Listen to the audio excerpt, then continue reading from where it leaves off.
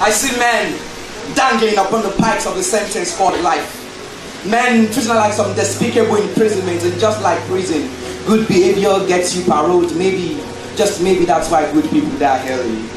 We pray to a God to pay our price, but we pose poignantly to proclaim the price. We trade the blame but save the fame.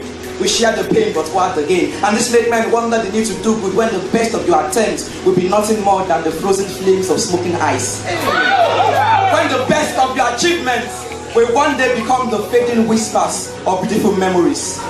This brings men to wonder the need to do good, but answer comes in the mouth of the sage that says the only condition for evil to prevail is for good men to do nothing. The only condition for evil to prevail is for good men to do nothing. And in the end, we will not remember the voice of our enemies, but the silence of our friends, the echoes of the silence of our friends. So I bring you a tale from upon the coast of Tamuman, where 300 men saved democracy, where 300 men saved us all. Talking the sands with their sweat, turning the seas with their blood. They were Spartans.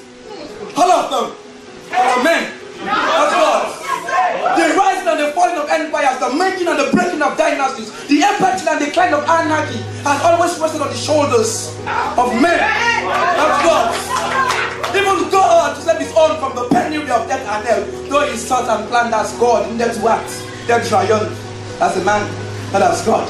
Remember the Alamos, they were men. That's God. Hitler, they were men. That's God. For good and for country, they were men. That's God. God save the queen, they were men. That's God. For the revolution, they were men. That's God. Black and proud, they were men. That's God. We shall overcome, they were men. That's God. Inter Africa, they were men. That's God. Louis Vuitton, they were men. That's God.